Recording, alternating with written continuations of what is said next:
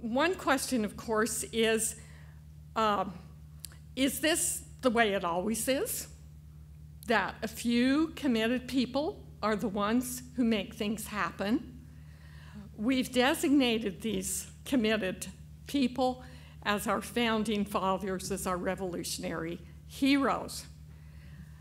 So if that is the direction that we want to go, then would we want to measure their results by the standard that they have set?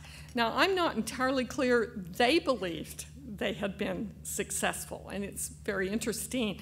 Michael McDonald said they wanted to forget that war, that part of it. But the real question here is whether they created a form of statecraft, a political system that would avoid future conflagrations. That is, would they be able to document that a republic was more likely to produce peace and social order and the good life than a monarchy or some other form?